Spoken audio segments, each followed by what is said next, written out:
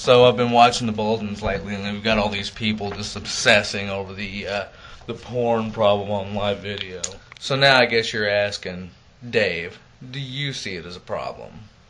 Well, kinda, but I see it as your problem. And to that I say, no, I don't, because I'm a big boy. And really, live video has been a good site. Other than the sometimes long upload times, that's really been the only problem that the site's had.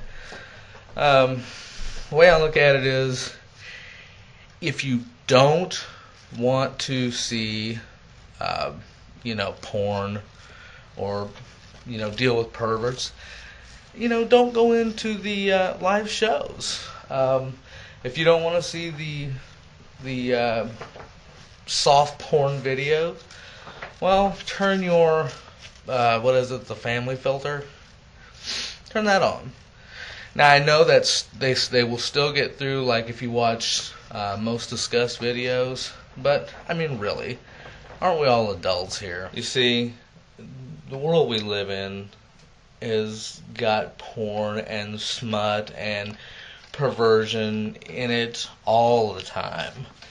And you've got to put your porn, smut, and perversion filters on and just deal with it and not get so upset about it. Or it will ruin your life. Really, what are you going to do if you can't handle this in real life? You going to go to another site? Now, I would like to take a moment to acknowledge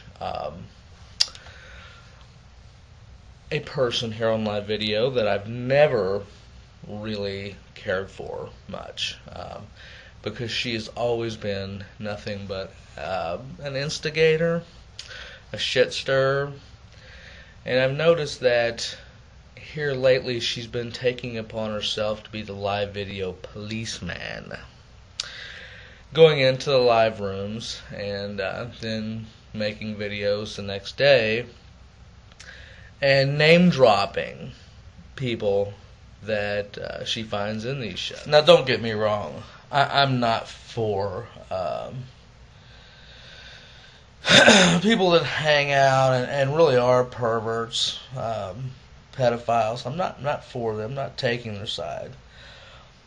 But there are reasons that someone could be in a room such as that and, completely innocent. When I first came on live video and the live rooms first opened up, I tested them out. I wanted to, see if I could find some of the motorcycle gang, in the live rooms, talk to some people. And the way I did it was I went into the most popular rooms because obviously there's a bigger chance of them being in there. And not really looking at what the room was about or caring. And I know there's times that I had went in there and, got called away for whatever, or been in there talking to somebody and not really paid attention to the room itself, just basically, was talking to one person through PMs or whatever. So, that's just one example of a way someone could be in a room like that. Say they were in the room earlier and they got called away and they were doing something with their kids, which has happened to me. And then, you're in there for an hour or so, and later in the day, something happens. One of the girls starts doing something that's not quite appropriate. Now you look like a pervert. So how about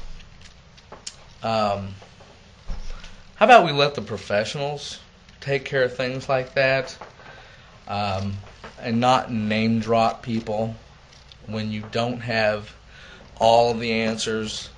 You don't have all the proof that they're actually in there doing anything wrong. I don't know. You're really doing something really risky there, because I know if my name was dropped and there was no proof, that I was doing anything attorneys would be contacted. I don't mean that for that to be a threat, but just be careful when you do shit like that. And so lastly, to the people that are, bitching and moaning and have got a huge problem with the site and some of the content that's allowed on it. It's okay not to like that stuff. I don't know, but the way I look at it is, if I don't like it, then I will leave. This site is really good for people who like to, misery loves company type thing.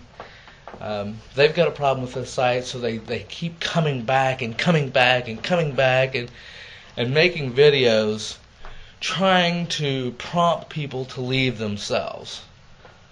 If you don't like the site, just leave. It's as simple as that.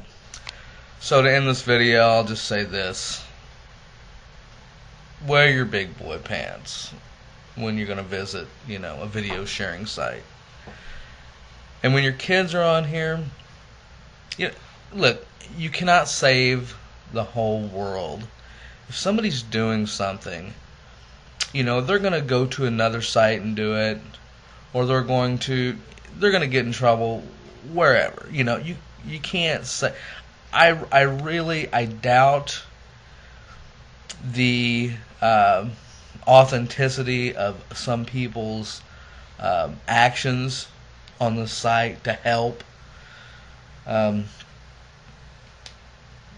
You can't save the world if some kids are in here, doing things that are not appropriate.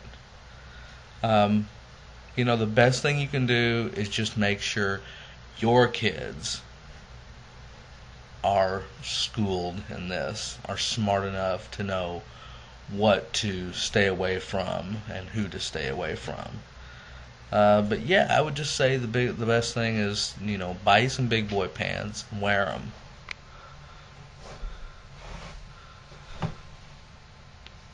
Get over it, will you?